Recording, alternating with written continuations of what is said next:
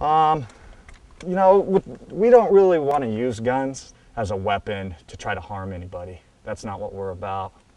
But we are about protecting, you know, our hard work. I'm about 23 years old. I've born and raised in California. I'm pretty much guarding the plants. I'm making sure that nobody's coming in and messing with what we have, what we've accomplished.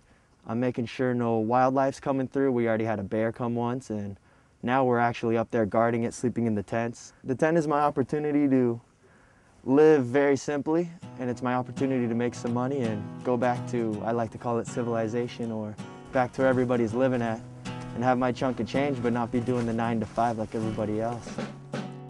It's time to revolt, take the bolt out, it's holding it all together. Deception's lurking on the premises, some claiming evolution, others reading Genesis. When's this fight gonna end?